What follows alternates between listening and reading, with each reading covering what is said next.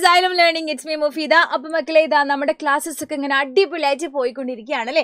Live classes ആയിട്ടും content videos ആയിട്ടും ഒക്കെ ഞങ്ങൾ എല്ലാവരും നിങ്ങളുടെ മുന്നിലോട്ട് വരുന്നുണ്ട്. അപ്പോൾ ആദ്യം തന്നെ കുട്ടികളോട് പറയാനുള്ള കാര്യം, നിങ്ങളെ ഫ്രണ്ട്സിനോടും കൂടെ ഇങ്ങനെ ഒരു ചാനൽ സ്റ്റാർട്ട് ചെയ്ത കാര്യം പറയണം. അതുപോലെ തന്നെ നമ്മുടെ വീഡിയോ കണ്ടുകൊണ്ടിരിക്കുന്നവർ ചാനൽ സബ്സ്ക്രൈബ് ചെയ്യാൻ മറന്നുപോയിട്ട് നിങ്ങൾ പെട്ടെന്ന് തന്നെ സബ്സ്ക്രൈബ് ചെയ്യുക. എങ്കിൽ നമ്മൾ അപ്ലോഡ് ചെയ്യുന്ന എല്ലാ വീഡിയോസും നിങ്ങളെ ചാപ്റ്ററുമായി ബന്ധപ്പെട്ട എല്ലാ സബ്ജക്റ്റിലെയും വീഡിയോസ് നിങ്ങളെ കണ്ണിലേട്ട് ഇങ്ങനെ വരും. സോ നിങ്ങൾക്ക് അടിപൊളിയായിട്ട് പഠിക്കാൻ പറ്റും. അതുപോലെ തന്നെ ഒന്നുകൂടെ പറയാണ്, നിങ്ങൾക്ക് ഏതെങ്കിലും ടോപ്പിക്കുമായിട്ട് നിങ്ങൾ സ്ട്രഗിൾ ചെയ്യുന്നുണ്ടെങ്കിൽ, നിങ്ങൾക്ക് അത് വേണമെന്നുണ്ടെങ്കിൽ, അതിനെക്കുറിച്ച് കൂടുതൽ അറിയണമെന്നുണ്ടെങ്കിൽ ഞങ്ങളെ വീഡിയോയുടെ താഴെ നിങ്ങൾ കമൻറ്റ് ചെയ്താൽ മതി. സോ നമുക്ക് നമ്മുടെ ടോപ്പിക്കിലോട്ട് പോവാം. ഇതെന്താ നിങ്ങൾ കാണുന്നത് എന്നാണ് എൻ്റെ ക്വസ്റ്റ്യൻ. അപ്പോൾ ചാപ്റ്റർ മറക്കണ്ട, electric current and it's effects എന്ന് പറഞ്ഞ നമ്മുടെ സയൻസിലെ ചാപ്റ്ററിലെ ക്വസ്റ്റ്യൻ ആണ് ഞാൻ ഇവിടെ കൊണ്ടുവന്നിട്ടുള്ളത്. ഇതെന്താണെന്ന് നിങ്ങൾക്ക് പറയാൻ പറ്റുമെന്ന് എനിക്കറിയാം. ഇതാണ് നമ്മളുടെ ഇലക്ട്രോ മാഗ്നറ്റ്. വായിച്ചു നോക്കിയോ. When an electric current flows through a wire, it creates a magnetic field around the wire.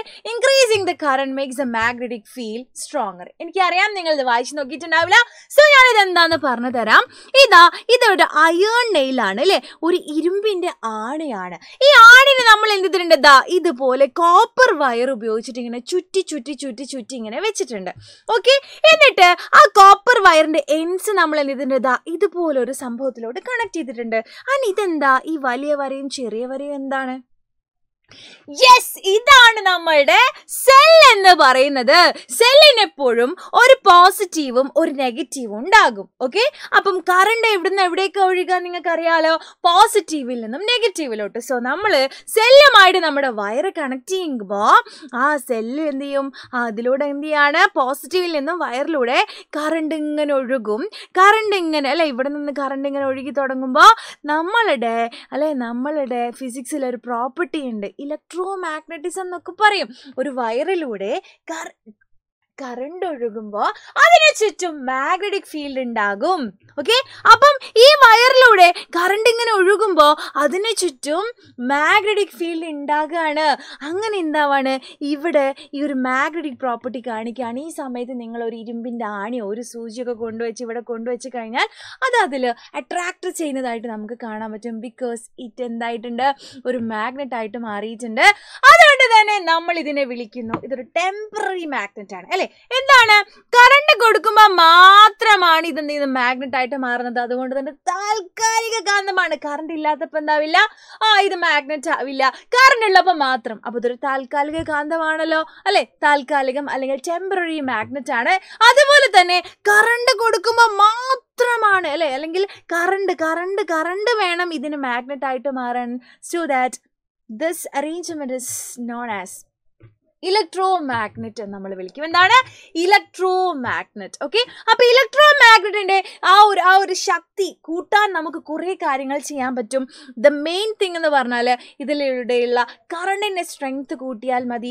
അതുപോലെ തന്നെ ഇവിടെ ചുറ്റി വെച്ചിട്ടുള്ള ഈ കോയിൽസിന്റെ എണ്ണം കൂട്ടുക, അതുപോലെ തന്നെ ഇതിന്റെ ഈ ഒരു ഏരിയ ക്രോസ് സെക്ഷൻ കൂട്ടുക. അങ്ങനെ കുറേ കാര്യങ്ങൾ നമ്മൾ ചെയ്ത് കഴിഞ്ഞാൽ ഈ മാഗ്നറ്റിന്റെ ശക്തി നമുക്ക് ഭയങ്കരമായിട്ട് കൂട്ടാൻ പറ്റും.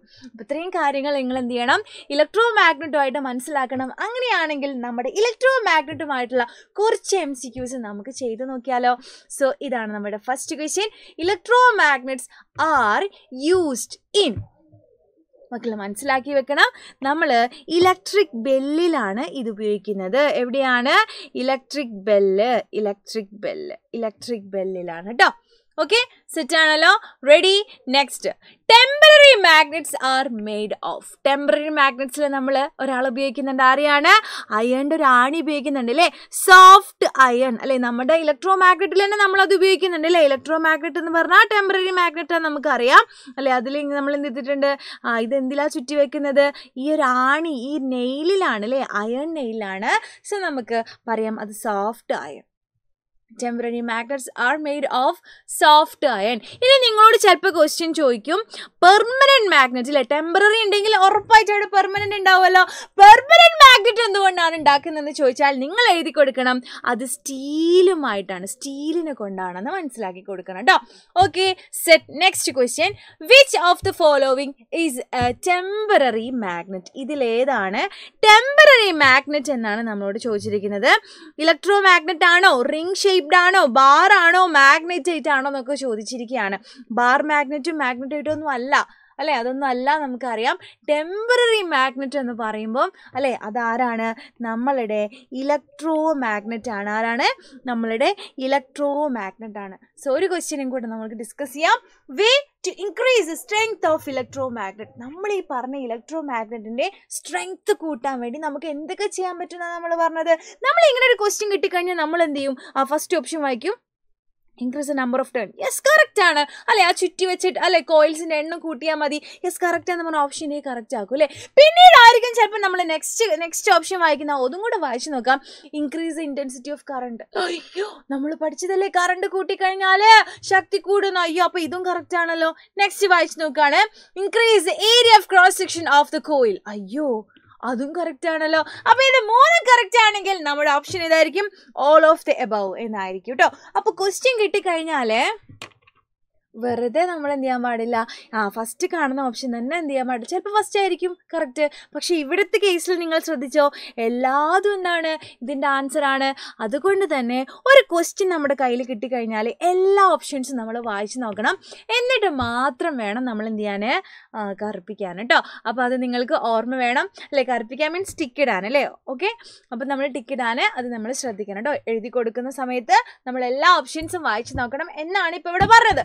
ഓക്കെ, അപ്പോൾ ഇത്രയും കാര്യങ്ങളാണ് ഇലക്ട്രോ മാഗ്നറ്റ് എന്ന് പറയുമ്പോൾ അല്ലെ. ഒരു സോഫ്റ്റ് അല്ലെ ഒരു അയണിൻ്റെ പീസുമായിട്ട് നമ്മൾ എന്ത് ചെയ്യാണ്, നമ്മളിങ്ങനെ വയർ ഇങ്ങനെ കണക്ട് ചെയ്ത് ഇങ്ങനെ അല്ലെ ഇങ്ങനെ ചുറ്റി കൊടുക്കുകയാണ്. അപ്പോൾ വയറിലൂടെ ഇങ്ങനെ കറണ്ട് പോകുന്ന സമയത്ത് ഇതെന്താവാണ്, അതിന് ചുറ്റും ഒരു മാഗ്നറ്റിക് ഫീൽഡ് ഉണ്ടാവുകയാണ്. And this is known as electro magnet and it's also എന്താണ്, ഒരു ടെമ്പററി മാഗ്നറ്റ് ആണ്. അപ്പോൾ ഇത്രയും കാര്യങ്ങളാണ് ഇന്നത്തെ ക്ലാസ്സിൽ നമ്മൾ ഡിസ്കസ് ചെയ്തത്. മറ്റൊരു ടോപ്പിക്കുമായിട്ട് അടുത്ത വീഡിയോയിൽ കാണാം. By, thank you so much.